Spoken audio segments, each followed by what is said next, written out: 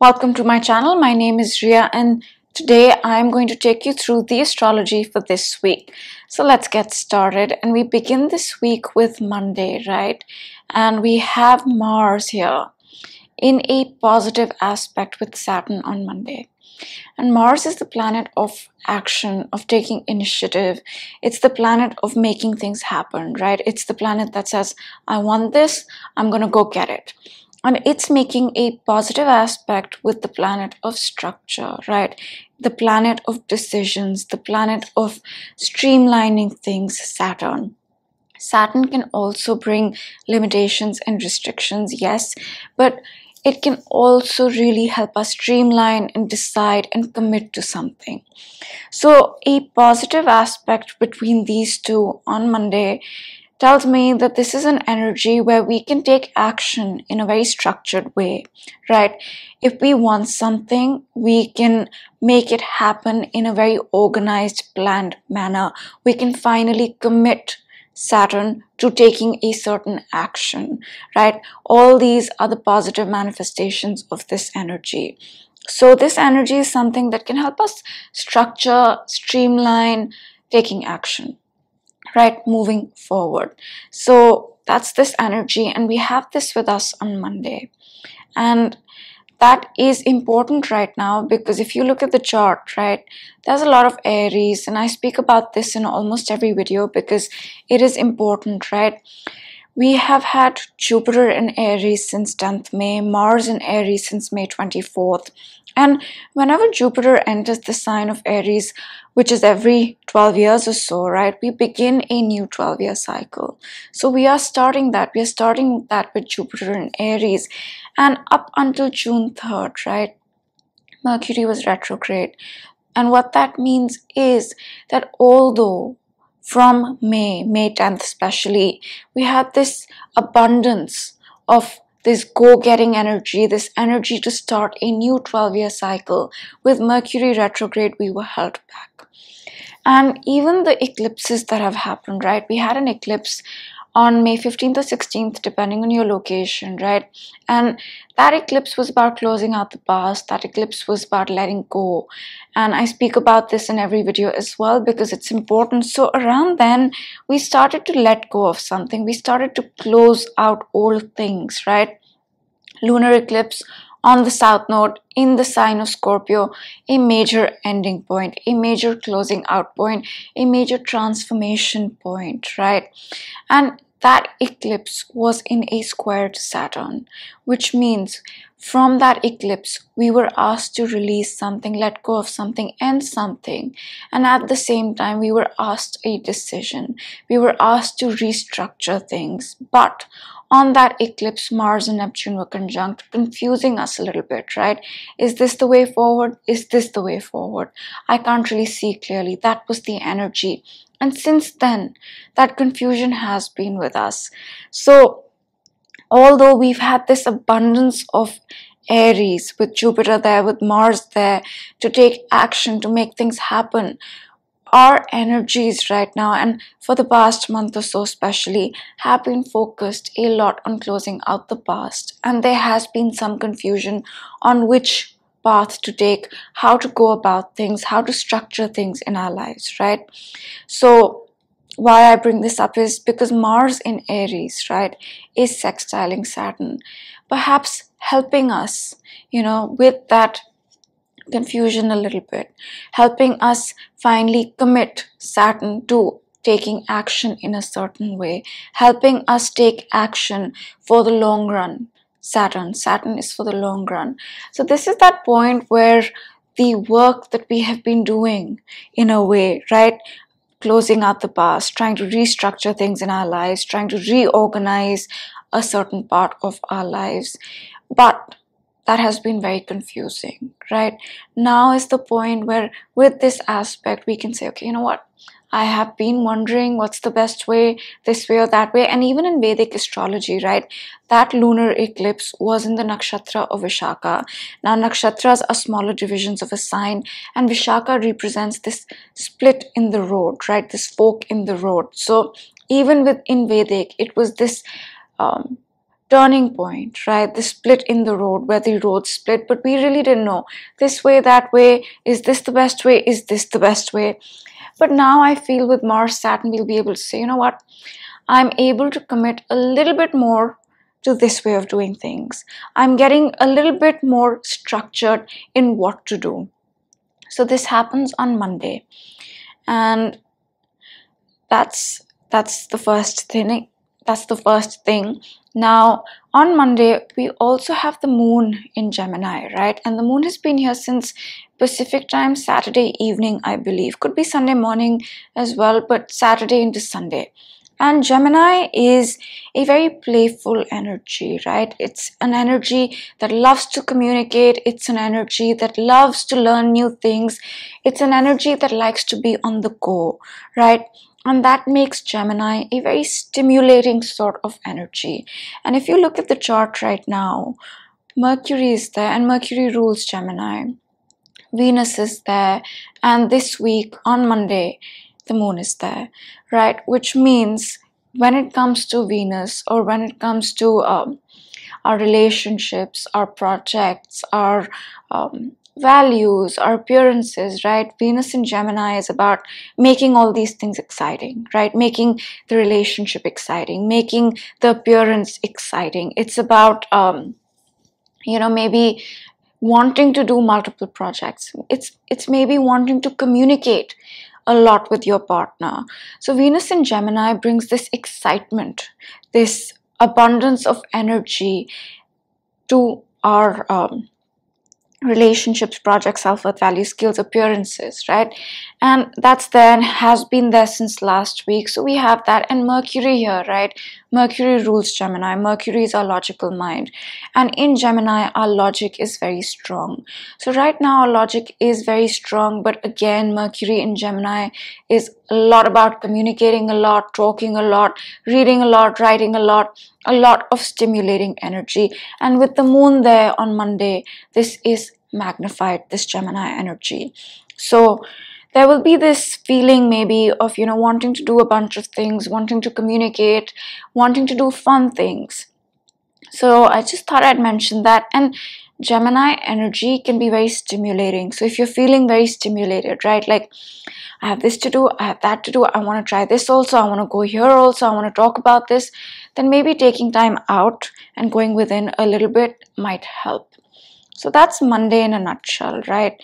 The highlight for Monday is this Saturn-Mars sextile, which according to me can really help us take action in more of a structured way, commit to a way of moving forward and doing things. So that's Monday. Now Tuesday is a big day because we have two important events. Now Pacific time, the new moon is happening on Tuesday. Some parts of the world, this can be Wednesday as well. Now we have a new moon in the sign of Cancer on Tuesday, right? Or Wednesday, depending on your location. That's the new moon. A new moon is when the sun and the moon conjunct, right? They meet up. That's a new moon. And now it's happening in the sign of Cancer. And new moons bring with them new energy, right? It's the seeding point of an energy. It's the beginning point of an energy that we work on for the next lunar month, for the next 28 days or so. So that's what a new moon is. And in the sign of Cancer, let's talk about the themes that are highlighted, right? Cancer is, first of all, a very intuitive energy, right? It's a very psychic energy. So working with our intuition is highlighted on this new moon.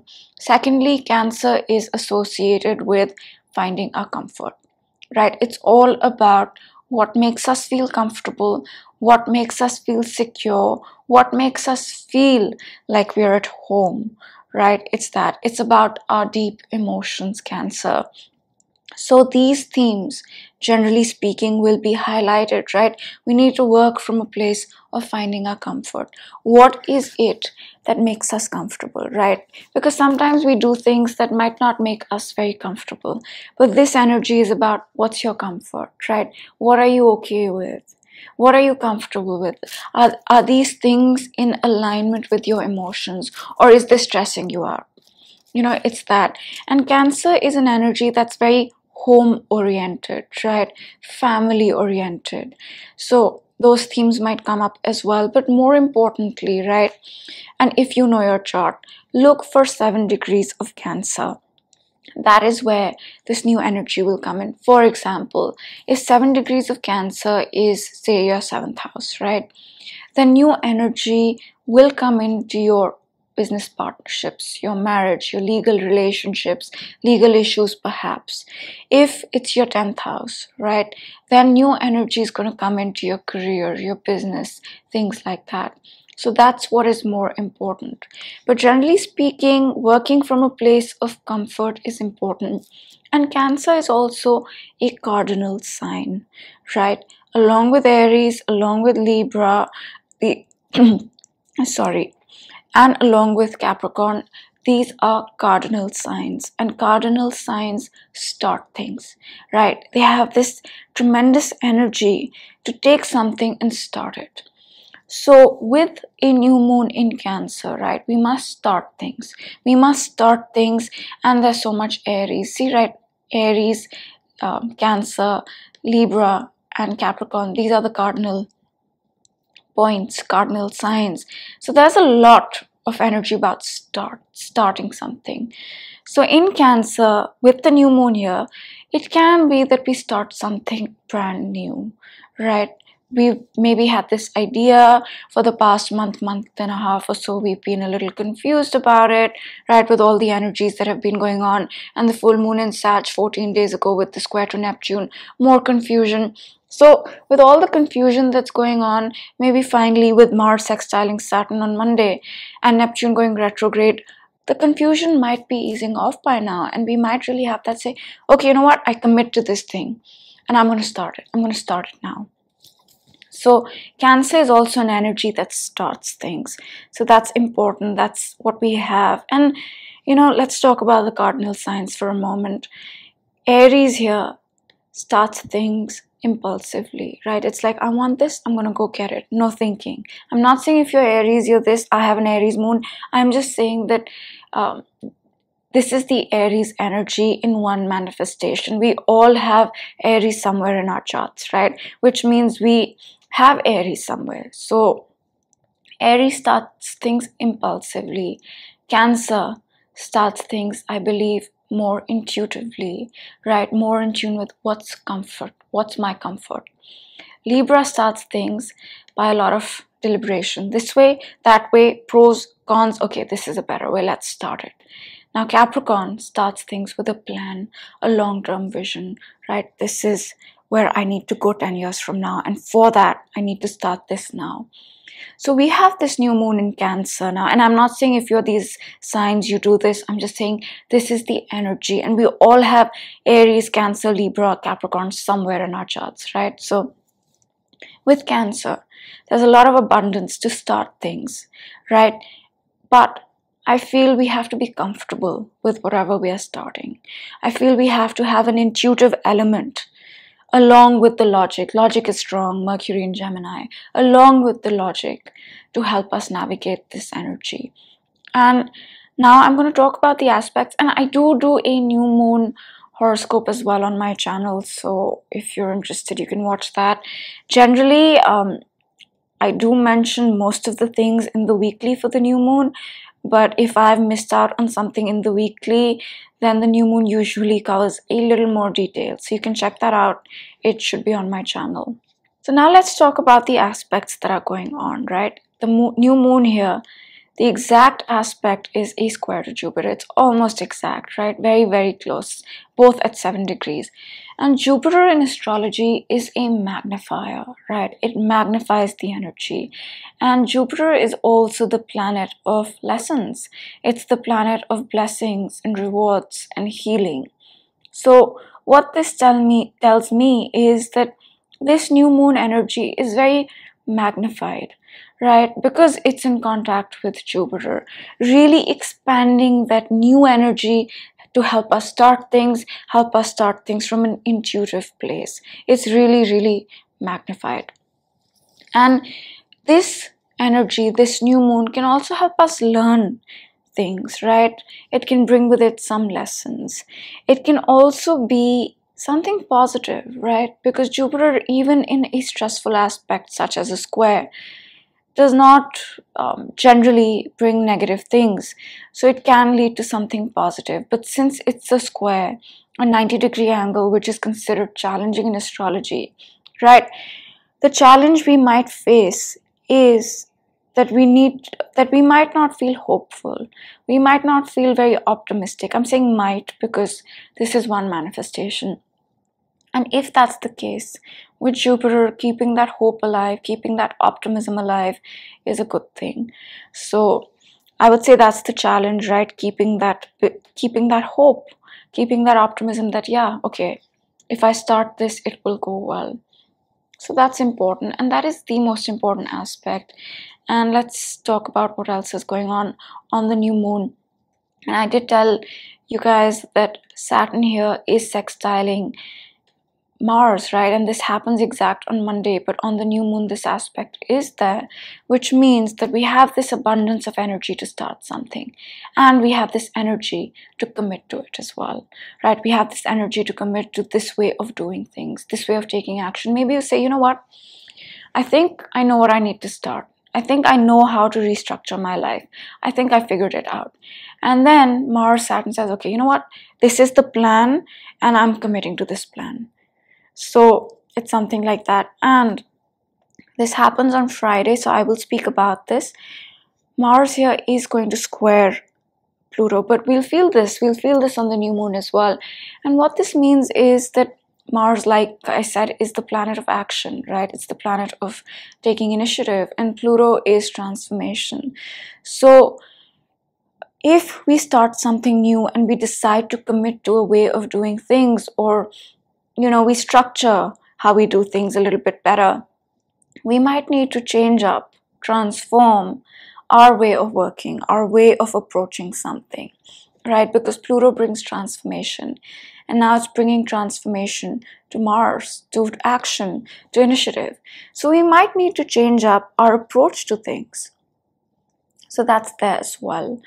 And I think these are the most important highlights for the new moon. So on Tuesday, on the same day, it goes retrograde, and Neptune is the planet of spirituality, but Neptune is also the planet that can bring a lot of confusion, right? It can bring a lot of confusion. And when Neptune is direct, which it has been since December of 2021, we actively work on growing, right, spiritually, on evolving as souls, and that at times can be confusing. And when Neptune is direct, the confusion is more, right? So when Neptune goes retrograde, the confusion eases off. And this is extremely important right now because, like I said, right, we've been trying to figure things out. We've been a little confused. And with Neptune going retrograde a few hours before this new moon, by the time we have that new moon, right, the confusion can be much less, And since Mars is sextiling Saturn as well, that energy of structured action, of committing to something, a way of doing things, a way of moving forward, and then the confusion going away, and then this new energy of starting something with Jupiter in contact with it. So this is a point where there's a lot of energy to start something that you might have been wondering about or thinking about. So it's that energy. And since it's a new moon, right, this is the beginning of this energy. We will work on it for the whole month. So this is that. I would say consider it the beginning of the new, right? It's the beginning point of the new. And on Tuesday, right, the moon is going to be in Cancer, and it's going to be here, I believe, till Thursday Pacific time, right? Till Thursday. Let's just see it actually. So yeah, Thursday, 7 p.m. or so, the moon enters the sign of Leo. Most of the world, actually, some places this might be Friday morning that the moon changes signs. So from Tuesday to Thursday, right, when the moon is in Cancer, there's a lot of energy about taking care of ourselves and nourishing ourselves and going within. So focusing on that might be a good thing. Now on Thursdays, the moon changes signs with the moon in Leo. Leo is all about following our heart, right? It's a very fun loving energy as well. It's about creative things as well. Leo is a very creative energy. So with the moon in Leo, right, a lot of focus comes down to following our heart, doing what makes us happy, right? Having fun a little bit, maybe indulging in your hobbies or indulging in like something like sports. So that sort of thing with the moon in Leo. And the moon's going to be here for 2.5 days up till Saturday, I believe, right? Or even Sunday. I will check that, but towards the weekend it's going to change signs. And the moon in Leo, although it has this really fun-loving energy to it, right? About following your heart, being creative, indulging in sports and hobbies and that sort of thing. The moon in Leo does feel a little stressed, right? It is going to oppose Saturn and it does square Uranus. So up until this is more, I believe, Friday into Saturday, when the moon will square Uranus and oppose Saturn, we might feel slightly stressed, and with Uranus we can feel slightly over the edge, like really like restless. So just keep that in mind. And the moon moves very fast, that if you're feeling stressed, if you're feeling a little restless, it's going to last for about a couple of hours, right, at most. So I just thought I'd mention that. And the next highlight is something that we've already spoken about, and this happens on Friday. Yes, it happens on Friday Pacific time in the evening. So some places this might be Saturday. And what's happening here is that Pluto and Mars are squaring, and we spoke about this, right? The change in how we do things, a transformation to how we take action. But this is a square, right? So we might be a little reluctant. We might be a little reluctant or hesitant to change our way of doing things, right? Maybe, for example, maybe you've been working on a certain project for a few months or something, and it's working, but it's not really working, right? And with this Mars Saturn, you say, okay, you know what, there's this new thing I wanted to start, and this new way of doing things connected to this project that I wanted to start, and I've kind of committed to it with the Mars Saturn on Monday, but I'm feeling that the change is challenging, right?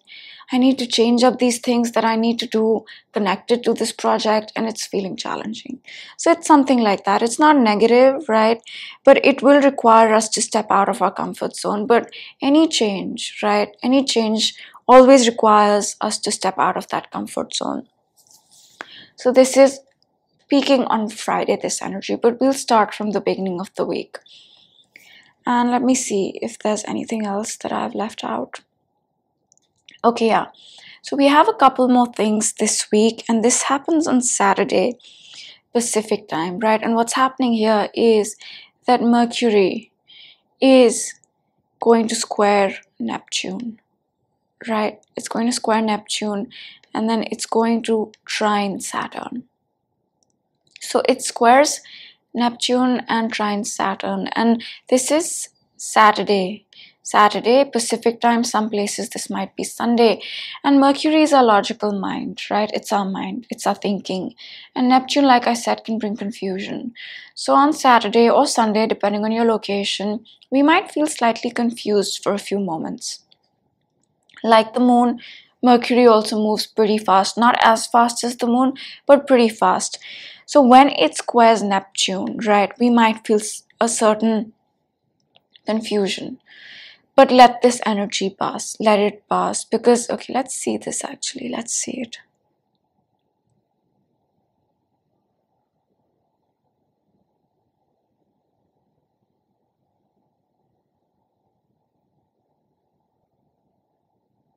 Okay. So this is about 1:32 p.m. Pacific time, Saturday. So what's happening here is Mercury is in an exact square with Neptune. So this is when that confusion can peak, right? Or, see, Neptune is confusion, yes, but Neptune can also bring this feeling of feeling dull, right? Not dull, but feeling a little gloomy. And when it contacts our logical mind, we might feel that way. So just let this energy pass. If you're doubting yourself, if you're confused again, right? did I make the right choice? Did I start this thing and was it the right thing to start? Then don't doubt yourself, right? Wait. This energy will pass, okay? So, and it's 2 p.m. when it peaks, but there's a build up. So we might start feeling it a few hours before. And let's see. Then by 25, okay, by like 4:35, Mercury moves on and it trines Saturn, right? Positive. Saturn, like I said, brings decisions and commitments, and it's the planet of reality. It's very different from Neptune. Neptune is very dreamy, it's the other world, but Saturn is the reality.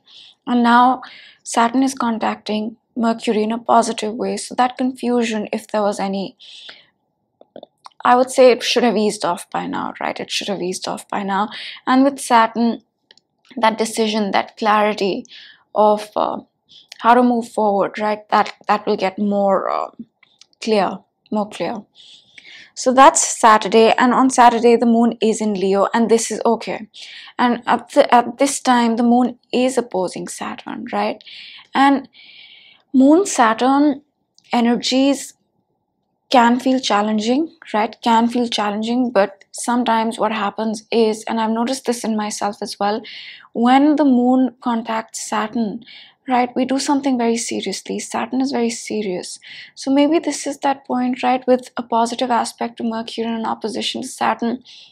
Something serious is happening, right? Maybe you're deciding something seriously. Maybe you're making your to-do list, right? Serious. So this is that moment, and it's not always negative moon Saturn. I've seen it can really help bring clarity. It will require us to work on something and do that, but it can be a moment of clarity. So that's Saturday, Pacific time. And then I'm going to move up the chart to Sunday, right? Okay, that didn't move. There we go. By Sunday, the moon is in Virgo, right? Virgo is different from Leo in many ways. Virgo energy is about getting organized, getting planned, structuring things in a way of planning them, right? It's a very organized sort of energy, Virgo. So what this means to me is when the moon is in Virgo by Sunday Pacific time, we'll maybe start planning a little bit more, right? How to do things. We'll maybe focus more on the mundane tasks, right? Maybe you get to your to-do list. Maybe you're prepping for the week ahead. That's Virgo, right? Getting to the mundane tasks, planning, organizing, making your to-do list, right? So that's the energy on Sunday. Of course, that's the energy of the moon, and in a certain way that does impact us. But right now, if you look at the chart, let's look at the chart. Where's the energy? Aries, starting things. Where was the new moon? Cancer, starting things, right? A lot about starting things. And with Aries, it's about going after it and making it happen, right? No holding back. Aries energy does not hold back. So that's there. And the last thing I want to talk about is that we have Uranus in the North Node so close. We are feeling this, right? And what is this that we are feeling? Let's talk about that. North Node is the future. It represents the future. It's also known as Rahu, right? It's known as Rahu as well. And the North Node is a lot like Jupiter in the sense that it magnifies anything. It will take something and just magnify it. And what is it magnifying right now? It's magnifying Uranus. What is Uranus? Sudden change, right? Awakenings. Uranus is insights, epiphanies, downloads, ideas. All that is Uranus. So it's magnifying that. And what does that mean? That means that we can be flooded with ideas. We can be flooded with insights, epiphanies, downloads. And we can be changing. Uranus is change, right? And we can be awakening. Uranus is awakening your consciousness. So these themes are magnified. And okay, before I talk about that, and they will meet up in July 31st, right? So we are building to their conjunction, and they're really close right now. And these two don't meet up very often. The last time they met up was 2007. So 15 years ago. So, and they're close, right? It's less than 5 degrees. Uranus is at 17, North Node is 21, 4-degree difference, right? Almost. And we're feeling the build up of this change that might come our way in July. We're feeling the build up of all the insights, ideas, epiphanies that we might be receiving, right? And in the sign of Taurus, right? What is Taurus? Taurus is about safety. Taurus is about security. Taurus is about raw materials. Taurus is also about currency and economy, and it's to do with our values, it's to do with our self-worth, it's to do with our material possessions and finances. And the North Node in Taurus is highlighting these themes, and Uranus is in Taurus is slowly changing up these themes. Uranus spends 7 years in a sign, so it's not an overnight change. It's going to take 7 years, but with the North Node there and Uranus there, Taurus is highlighted less than last month, right? Because last month we had a lot of energy in Taurus. Venus was there, Mercury was there, North Node, the Sun was there in the month of May. So there was a lot of Taurus last month. Not as much as last month, but it's still highlighted. And if you watch me regularly, then you know that the energy has been really concentrated, right, for the past few months. Capricorn, Aquarius, then Pisces, right? In the month of March and April, we had a lot of Pisces. And what is Pisces? It's the end. It's the end of the zodiac. It's the closing out of the past. So March into April, we did a lot of closing out, all the way up until May, I would say, right? Because that's when that lunar eclipse was there, May 15th, and it really closed things out in a big way. And now there's Aries, and last month there was Aries, Taurus, right? There was Aries, Taurus, a lot of energy in these two. And now if you see, there is a lot of energy in Aries, but Taurus has kind of the energy has moved on from that into Gemini. Now we have two energies in Gemini. But if you look at the chart now, Mars is finishing up in Aries, right? It's finishing up. It's going to enter Taurus, I believe, on July 5th. Yeah, around then. Mercury is also going to enter the sign of Cancer in a few days' time. So now is when the energy is slowly moving apart. And when the energies are together as they have been, it feels intense, right? It feels intense because even in our personal charts, right, the planets are transiting 1 or 2 houses. So my chart disappeared anyway. I was almost done. So that's the week in a nutshell. And I would say that this is an important week, right? This is a week where, with Neptune going retrograde, the new moon in Cancer, Mars making a positive aspect with Saturn, and squaring Pluto, which is considered challenging, we might really start to see things clearly, right? That confusion that we might have been feeling for the past 6 weeks or so might be getting easier by now. And there's tremendous amounts of energy to go after what you want and start things. But whatever you start, right, make sure it makes you comfortable. Make sure it's in your comfort zone in a way, right? Of course, when we start something, we're not always comfortable, but maybe internally you need to feel like, okay, you know what? Yeah, I feel good about this. So that sort of thing.